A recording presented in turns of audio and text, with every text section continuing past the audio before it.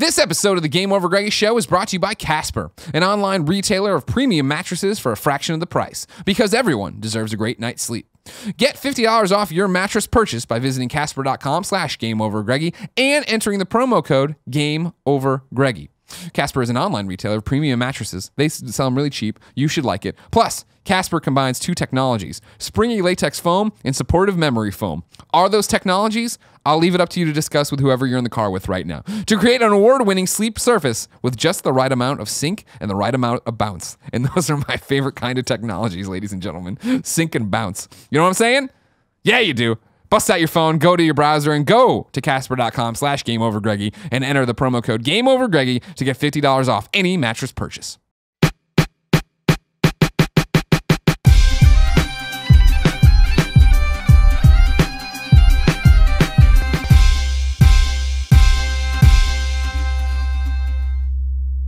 Andrea, what's your topic?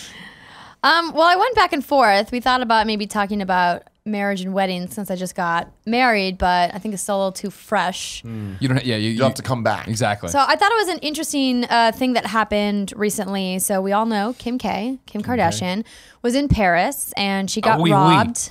Yes. She was at this supposed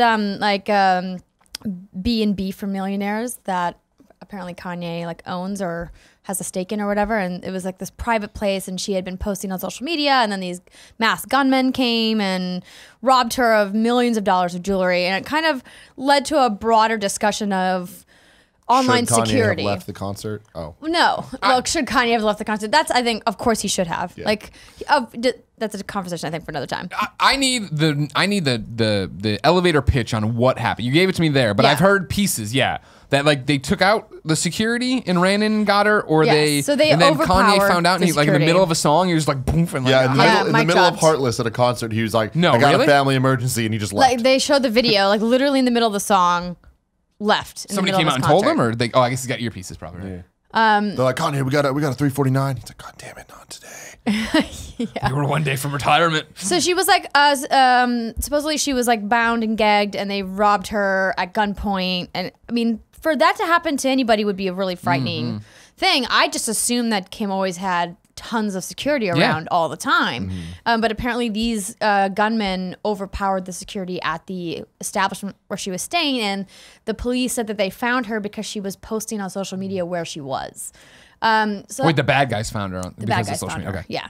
So I thought it would be an interesting topic to talk about social media, what's safe to post and what's not, because we're part of that generation, or on the cusp of that generation, that wants to be visible all the time. I'm always on Snapchat. I'm always on Instagram, Facebook, Twitter, whatever your preferred social media platform is. And it's whenever I go places, I usually like to check in as I'm leaving the place, because it's kind of, in the back of your mind, you're always like, well, I don't know who's watching my stuff. I don't know who's in the neighborhood. I don't have any of those nearby functionalities turned on. John on his phone always gets alerts when people on Facebook are nearby. I'm like, I always think that's kind of creepy and weird. It's like, they're like, oh, your friend over here is nearby. And I don't have any of that proximity stuff turned on. And so I thought it would be an interesting idea to talk about, what do you guys think as people who, are in the public eye and who do post a lot on social media and have, this really large fan base, what do you guys think about what's acceptable to post on social media in terms of personal security and what's not? Do you guys draw the line somewhere? Do you have a set of standards, or do you just kind of wing it every time? I mean, I think posting anything is just it's a bad idea. So it's just the moment you start doing that stuff, you are opening yourself up to something, that's not, it's not good, but that's just life. That's how things are going to be. I remember a long time ago, my mom telling me all these stories of people around Christmas, everyone gets robbed because people go on these group trips and people are looking at people's houses. Right, that was the plot of Home Alone. Well, there you go. It's true. No, but my mom's growing up, the entire block besides my mom's house got robbed because she was the only family that stayed home, but everyone got their shit jacked. Seems like your mom saw Home Alone and did you talk about putting micro machines down and stopping robbers that way? But anyways, everyone got fucking robbed, and it's just I've heard so many stories of that, and Kevin's fiance, when she was in college, all the dorms and stuff, those would constantly get jacked because people would just be like, oh, we know that the kids are in class. Yeah. You can easily kind of figure out someone's schedule if you're watching them. So it's add social media to that, and it's just making things even easier for people to know where you are and where you aren't at specific times if you wanted to do some shit. The Kim K situation, that's a little extreme because, I mean, I feel like regardless of her doing social media stuff, they were trying to find her. So when you're trying to find someone, it's a lot easier, like to cause some shit. But I think for us, like, yeah, I never like posting where I am at specific times. But that's just because I don't like talking to people. You know, I don't want my friends to know where I'm at unless I want my friends to know where I am. Yeah, even my friends. Fuck those guys. Okay. No, because I mean, we've done it when we go to like shows or whatever, right? And it is, all right, cool. In between GameStop Expo, we have this much time to run and eat and stuff. Yeah, I'm not tweeting where I am. Not because I don't want to talk to people, but because for the time to keep, the schedule to keep, you can't go do it. But then like I started using Swarm.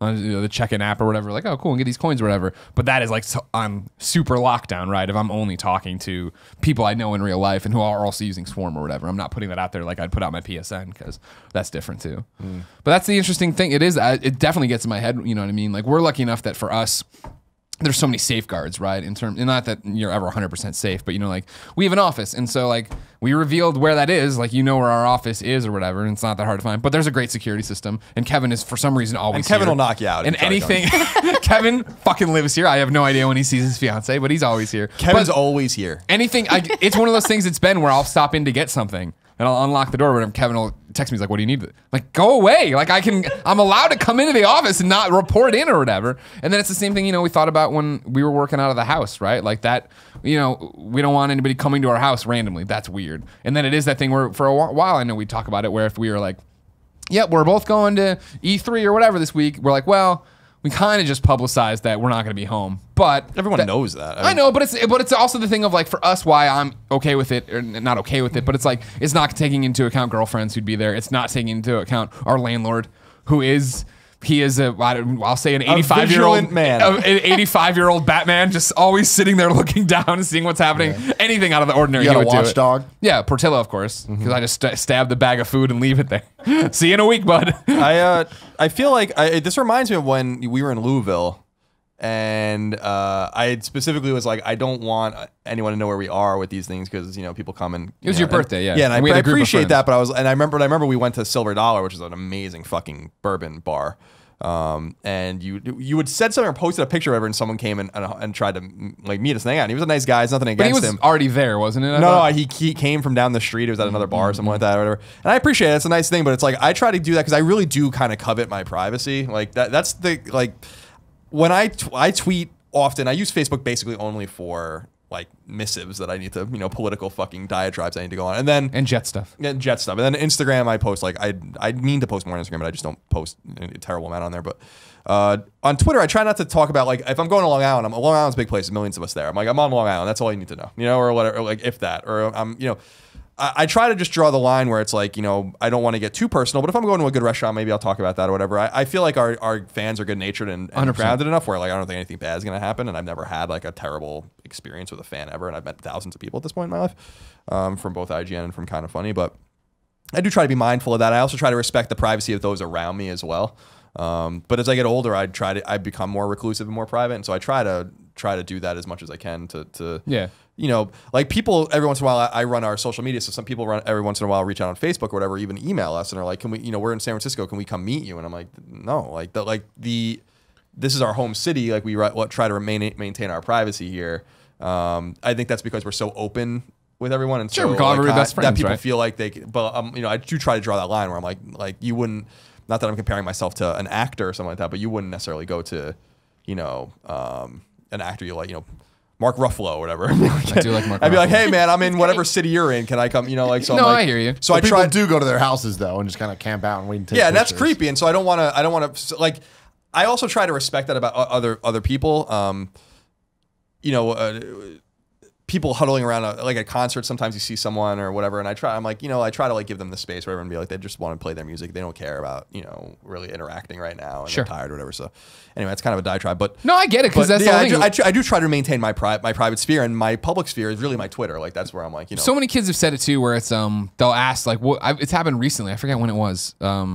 One of the last ones, maybe it was GameStop, maybe it was something else, where we finished, it must have been GameStop, we finished and I was like, and somebody's like, oh, so what are you guys gonna do now? I'm like, oh, we're gonna go out to dinner. And the kid's like, hey, can I come? And he didn't do it in an annoying way. Hey, can I come? And I was like, oh, no, sorry, it's a private thing. He's like, hey, you miss 100% of the shots you don't take. And I was like, I understand that. And I do understand the relationship we've set up. And I also understand the history I've set up, where it was, I remember when kids first started caring about us at IGN, when it would be, Damon and I would be like, somebody's in town. I'm like, all right, cool, you want to go to Kate O'Brien's? And we'd go out and get drunk with one fan. And it was just like, that's how it was. And then but it's to your point, as we've gotten older, and I feel like the yoke of responsibility has been put on us, right? Where it is that thing of like, this is our time to hang out with you in the way we hang out with the best friends, right? And so that when it does get to, all right, it's like how I've had to stop doing fan podcasts, right? Because there's so many requests and I'd love to do them all, but then it does becomes that, all right, cool, now instead of having 4 hours of free time when I get home today to see Portillo, talk to Jen, do whatever, play a game, I'm going to have 3.5 or 3 or whatever. And it doesn't sound like much, but when you start adding it up, it does become... We'll get to that. Yeah. Yeah, well, I think that's the kind of...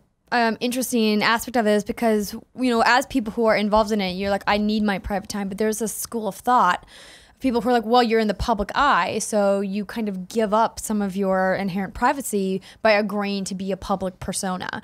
And I think that's really where, you know, all of this really ugly online, like, conversation came around the whole Kim K situation. I don't know if you guys saw any of the stuff that was happening. Mm-hmm. It was really kind of gross, like the way people were like attacking her for like getting she deserved attacked it or something. Yeah, I mean that's the nice way of putting it. It got really, really bad. It's really victim blaming of just like, why'd you post about this? Why you should know better than this, and this, and it's like, all right. Like, yeah, I mean, she's gonna have a target on her back. I mean, maybe she should be smarter. I don't know. She has a security detail. I'm sure she's very rich.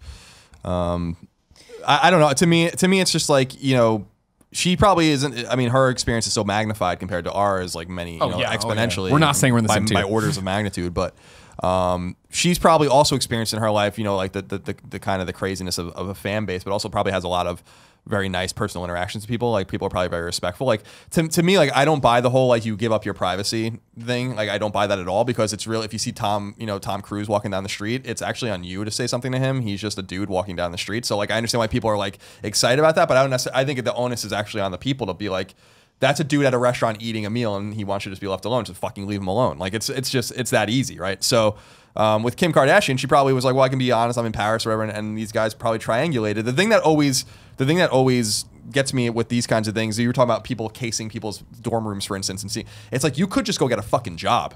Like, you're putting so much energy, maybe not with Kim Kardashian because they're stealing millions of dollars worth of shit, but someone's casing a person's dorm room for a month to steal their laptop. Go get a fucking job. Go stop being a lowlife. Like, you're putting all this energy into these things, you know, to try to wrong someone when you can really just thug. Spider-Man would beat up. It's just that kind of shit doesn't make any sense. Like, put your energies. Obviously, you're somewhat intelligent if you do that. I mean, to be fair, I don't think it's too hard. I don't think you need to trace someone for a month to understand their schedule. They're like dressed. They're like in Bushman outfits, like ghillie suits, trying to figure it out, hold it all down. All right, she goes to class every. I mean, because it's pretty simple. Like, specifically with the dorm stuff, you can kind of do the math. Be like, all right, well, all these buildings are the exact same building replicated over and over. We know that each one has a maximum of 2 people in it. Like, if they're really doing shit that's like not right, there's 3 people. Someone's sleeping on the couch. So you're like, all right, cool. There's that many people. If you see that many people leave, you're good. You know, yeah. Sounds like you know a lot about casing dorm rooms, Tim. Yeah, I mean, I'm not empty your pockets. I do just a bunch of just freaking like all these college textbooks. The textbooks are where it's at. Yeah, you get those things, you can resell those for $1 million. Really, they go for $1 million. $1 million on resale. That's ridiculous. No, I understand. Yeah, that's no good. Yeah, I'm happy I never need to buy another textbook in my life. Yeah, never did really. I had one of those nightmares the other day where it turned out I was back in college and I hadn't gone to these 2 classes like the entire semester, and I had the finals coming up and I needed to nail them. I was like, I don't know anything about them. I have those dreams constantly. It's like nagging at me always. Yeah, high school too. Oh, high school. College sometimes, high school sometimes. Yeah. Like, why am I back here? Like, that's my question. Is like, well, I didn't pass a math. I'm like, I graduated college like 10 years ago. Like, the hell is going on here? Well, that's the best when you wake up and you're like, all right, I don't have to do that again. I know. I can't imagine, man. I can't imagine ever going to school again. Ever.